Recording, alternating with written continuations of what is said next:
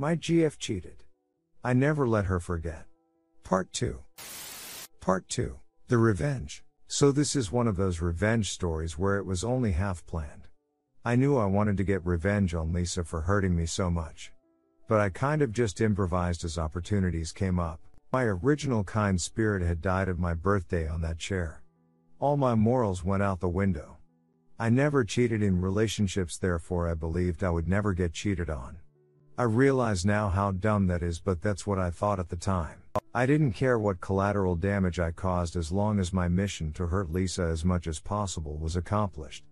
So continued every day of my life with this new selfish mindset. I was sitting at my computer later that next week skimming Facebook when I saw the profile of one of her track teammates on my feed. That's when I had my first vengeful idea. I decided I was going to attempt to get her teammates to bite the bait that I was about to cast out into the water. Though I didn't have proof she hooked up with my teammates, she was clearly trying to hide conversations between them. So I was going to see how many people who are close to here I could passionately hug. Luckily I had more options than she had when cheating on me. A women's track team is much larger than a men's basketball team. Also much better looking. Lisa's teammate I originally spotted on my Facebook had a boyfriend, but I thought, clearly everyone cheats, let's see if it's true. I proceed to do the little flirty social media dance with her. You know, the one where I like a couple of her photos, she likes a couple of mine back. I shoot her a message and bam. She's at my house in my bed about a week later. I proceed to do something similar to other teammates of hers. All on her 4x4 relay team. Coincidentally, 2 of the 3 girls I passionately hugged had boyfriends and subsequently cheated on them with me, which gave me some real mixed emotions. It stroked my broken ego and also made me bitter and sad. Giving me one of those women ain't asset. None of them are loyal attitudes. This is such a typical story of while fighting monsters I became a monster. This actually became my go-to strategy because it accomplished 2 things in my ducked-up mind. It exposed a cheater, but more importantly, if they were willing to cheat on their boyfriends they would be more secretive about it, which meant the drama that would ensue when it came out would be elevated, and B, it made me feel better about Lisa cheating because it proved it wasn't me that was the problem. It was women that were the problem. I know it's ducked up, but that's what I thought back then. I started to collect something from every girl that I hooked up with, like a bra, a pair of panties, or some jewelry, etc. Not for some creepy reason, but this is important later and was a part of my plan. Sometimes I didn't even have to try. One girl left a pair of very distinguishable shoes. I knew Lisa would know whose shoes they were. They belonged to the girl that Lisa's ex-boyfriend rebounded with after Lisa and him broke up, which highly upset her because it was her friend. Now it would upset her more because that same girl slept with both of her ex-boyfriends. I especially tried to collect items if it was something that I knew Lisa could distinguish, like a sweater from the women's track team with her teammate's name on it. After some time I had collected a boatload of it. After a couple months or so, one of Lisa's teammates' boyfriends found out about me and his girlfriend, and it started a big, beautiful, dramatic explosion of series of events with her and her teammates. This led to all of them finding out about one another's promiscuity. The drama was massive. Even their coaches had to get involved. It got so bad. This made me feel so powerful in such an evil yet satisfying way. I fell in love with the destruction I was causing. The most awesome part about all of it was that same week, the athletics PR team had put massive posters of me all over campus promoting the next game. They were everywhere. Some of the posters took up the entire side of buildings, so Lisa and her friends had to see me all over campus every day while this drama was erupting all around them. I felt like a triumphant dictator. It was glorious and pathetic at the same time. Their coach even proceeded to have a serious meeting with the compliance department and my team's coaches.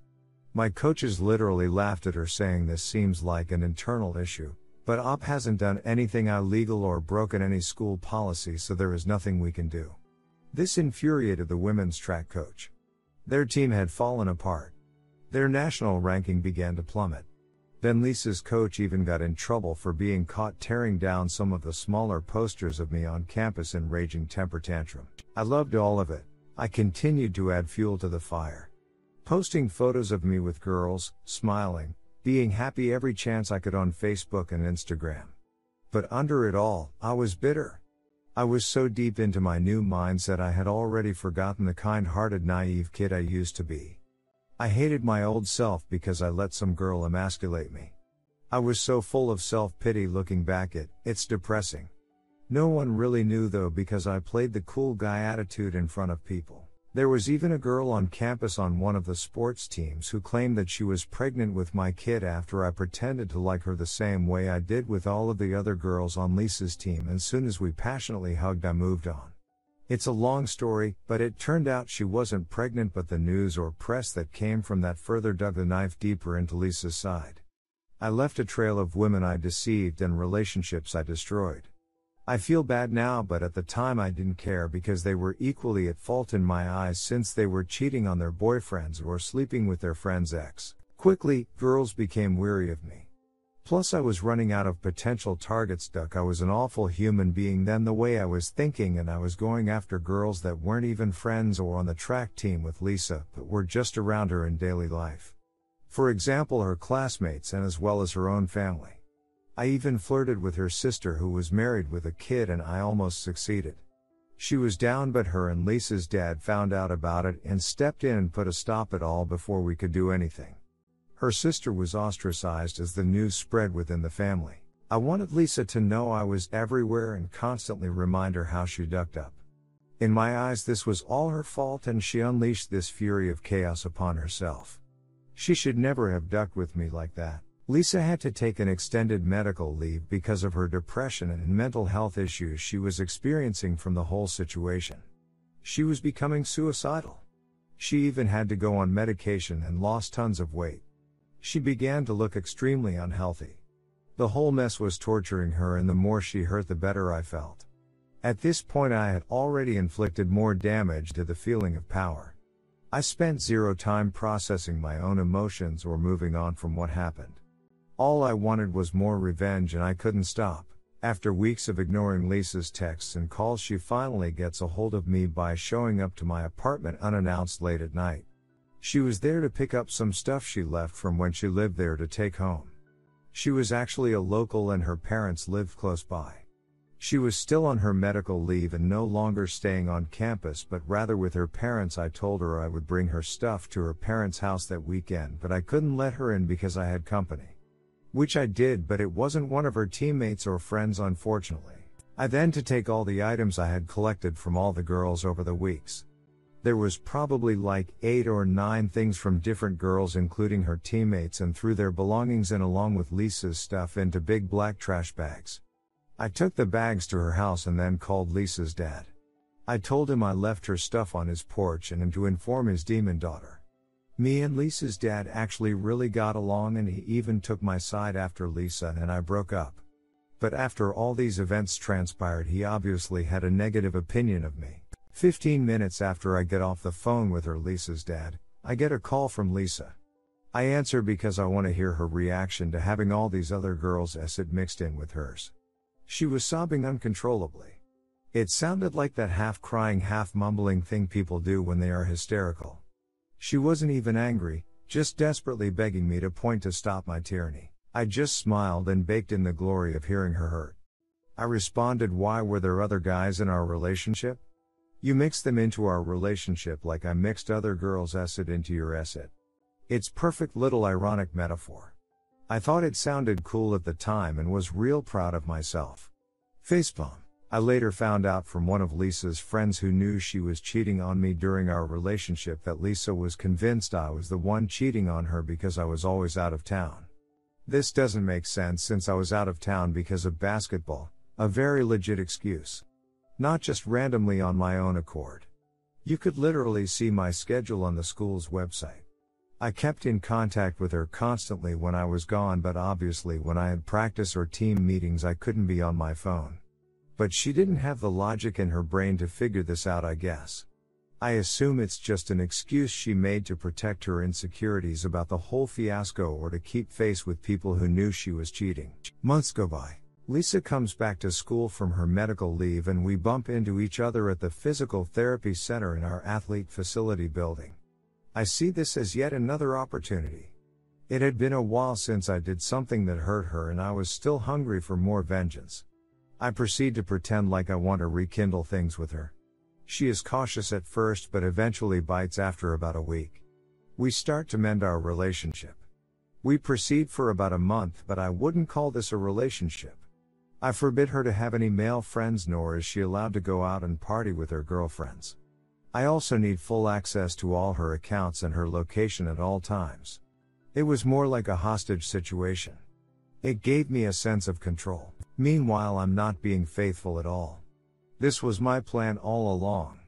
Finally, she finds out about me sleeping with a girl in one of her classes and we have a nasty breakup. I told her that she literally knows what it felt like to be me when we last dated. Yet again, I felt triumphant. It was just another chance to hurt her and I did. After this we don't speak for years. I graduate university and move to Central America. She messages me while I'm there about a year after I moved and about 2 years after we last spoke. At this point my life has become that of a real degenerate. I was doing copious amounts of drugs on a daily basis, and about 75% of my life was involved in some sort of illegal or nefarious activities.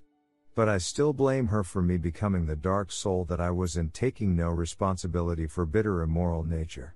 I hadn't had another relationship since her and always had trouble because I couldn't trust a woman in any capacity anymore. Even after years had passed, I saw this instance of her messaging me as yet another opportunity to hurt her. We begin to talk as friends and even getting flirty with each other over Facebook Messenger. Mind you, there is literally many countries, states and an ocean between us at this point. I was planning a trip back to my old university to visit some friends. However, I told her was different. I explained to her I was moving back to the city for a new job I was just offered. We decide to meet up when I get back and see if there's anything worth saving between us. I had put on my best acting hat and try to seem like I've put our past behind us. However, I'm just as vengeful now as I was years ago. She's finishing up her last year at university and I make the trip back to the USA. I meet Lisa at a coffee shop when I arrive. We spend the entire night together. From her point of view, it really looks like we had moved past our differences and what happened. We could actually work things out. However, I'm not moving back obviously like I told her. I am only stay 2 nights. She doesn't know this. After hooking up a few times and spending 2 days together, without mentioning anything to her about me leaving, I pack my things and get back on a plane back to Central America. I blocked her on all my social media and communication outlets. This time I could only fantasize about what happened to her when I disappeared after she thought I had moved back and supposedly was ready to give our relationship another try. This time, however, it wasn't as satisfying as my previous plots of revenge. My drug habit and lifestyle only got worse every year. 3 years later I was hospitalized and almost died because of my extended drug use. I was never sober a full 24 hours after that day that went through that ducking period calendar. Looking back, as much pain as I might have caused her with my vengeful life, my new identity that consumed my old one was so tainted with a dark spirit at heart. I think I honestly did more harm to myself with my actions and led me to down the road where I had no morals anymore. Though I spent the entirety of this story telling everyone of how I kept getting revenge at my ex for cheating on me, as satisfying as it was, I wish I would have spent an equal amount of energy healing myself from the incident. If anyone reading this is experiencing the pain that comes with cheating, a good revenge story can bring you some satisfaction, but I hope you don't make the same mistake I did. Rather spend more time healing yourself from the hurt and moving past it. The revenge won't heal you. It will be a separate journey but could distract you from putting yourself back together. Luckily I got sober and am sober now 4+ years. I even had another girlfriend of 2 years cheat on me before I got sober, but this time I didn't take revenge. I spent my time healing. I changed and only focused on myself, and that was way more satisfying than the revenge I got on Lisa for cheating on me. Now I'm married almost 2 years to a woman who is sober, and man do I have a good life. I have a dream job and a dream marriage. Thank you everyone who read this. Sorry if it wasn't well written, I never write like this, but I have never told the full story in detail before and I got a lot out of writing it. Mostly what I hope to get from this is to share my experiences doing horrible things but feeling an immense satisfying feel from it where it's almost addictive. and morphing from generally a good person to a relatively dark evil one. Obviously people have dark moments, but I feel like my personality and psyche has never been the same since that experience. I'm looking forward to any responses to the people willing to read this essay. Written by commenter TLDR, Op dated a woman a few years younger than him in college, Lisa. Lisa kept a period tracker and kept when she had unprotected S-time, while documenting their S-time for GF who had fallen asleep. Op saw she had been having unprotected S-time with at least 4 dudes since they had been dating. Op's roommate kicked her out. Op decided to get revenge. This started with ducking all 3 of her relay partners' Trek team, which eventually led to the team crashing. They also had BFS, so Op used this as fuel to say that women are the problem, not him. At this time Op starts going down the rabbit hole with drugs and alcohol. This continued on for a long time, and Op started keeping an item from women that would be identifiable to Lisa for his plan.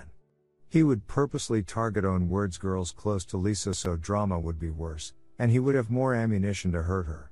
Lisa took a mental health break from depression, and came to Op's house asking for her stuff back. He brought it to her parents and put all the items he had been collecting. She called him crying and he reveled in it. Months later, they run into each other at PT and he convinces her to give it another shot, knowing it's a game. Knowingly holds her hostage, no guy friends, no parties, no going out, all while cheating. They eventually break up. Years later, Op is contacted by Lisa and says Hess moving back to their country for a job. IRL Hess going for a 2-day visit and basically catfishes her into trying to date him again. They meet up and hang out the whole time. He then packs up and leaves without a word to hurt her again. After this Op goes down a bad road with drugs and alcohol, ends up in the hospital, and has another GF cheat on him. He did not take revenge on her. Op is now married, and has a good job and has presumably been clean. He is also aware of how toxic it all is. I think that's everything. Edit 1, hey everyone. It's been a little over 100 days since I posted this and I've been pretty much astonished at the number of people who read this. I appreciate all the comments even though it was a real mixed bag of responses. It's kinda spread to Facebook and YouTube etc. and it's real interesting how different the sentiment is on each of those platforms. One of the most common questions I've been getting is, have you apologized or talked to Lisa since the events in this story? The answer is no. Not yet. I am planning on it though. She's on a long list of amends I have been making for years. It looks like he'll be back in her city sometime next year. And I'll reach out to her then. I know a lot of you are telling me not to, but I have spoken to my sponsor, my therapist, and mentors about this, and the decision is to apologize for my actions, and I agree it needs to be done. Also a lot of comments where people are completely missing the point of narrative of the story and feel the need to try and be my therapist or something and tell how I should have done this or that almost decade ago, which was not the point. It's obviously horrible how I reacted. That's not what this was about. This was about reflection without bias. And as I mentioned in my post, I have gotten into dating again since that relationship with Lisa many years ago. And most of my girlfriends and relationships after Lisa were good, but with one of them I got cheated again in an even more horrific way. And was significantly more traumatizing than this story I wrote with Lisa, but I had learned from the experience with Lisa and rather didn't take revenge and just walked away. That's when I finally got sober and it led to the life I have now. And I'm considering writing post illustrating that story because I actually end up doing the healthier thing even though I was hurt even more than with Lisa. The thing that totally shocked me and honestly filled my heart with empathy is the sheer number of men who reached out to me on here sharing their own stories of infidelity and drug abuse, either asking for advice or just to share their own emotions and stories, and I felt connected to people dealing with the things I did back then, and it was so fulfilling to have the opportunity to help these men deal with their trauma in healthier ways than I originally did. But thank you all for your responses as much as they vary. But generally I think all arguments made below have an element of truth.